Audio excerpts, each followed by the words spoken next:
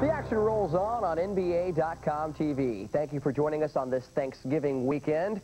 We don't have any extra turkey, but we do have a very intriguing matchup. The Trailblazers against the Timberwolves. Now, the Blazers are a unique team. They don't have one go-to guy.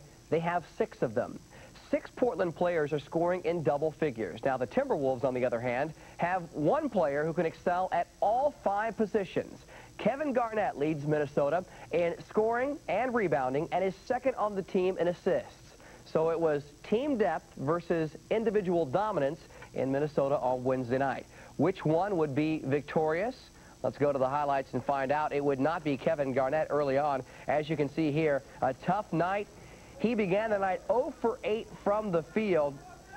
Garnett only had 11 points in the game on 4 of 24 shooting, but Wally Szczerbiak had a career-high 26, and that kept the T-Wolves in it. With 2 seconds on the clock, time running down at the half, Terrell Brandon sinks the jumper, and at the half, Minnesota is up 40-36. But the second half was all Blazers. The sick move by Damon Stoudemire, and then it's Stoudemire again, this time taking the pass from Scottie Pippen.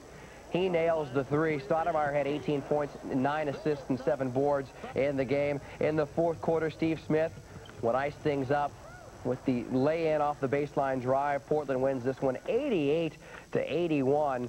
Stoudemire with 18 points in this one. Wally Szczerbiak had a career-high 26. Kevin Garnett, like I said, shot only 4 of 24 from the field, though he did have 19 rebounds. Mike Dunleavy gets his 300th career win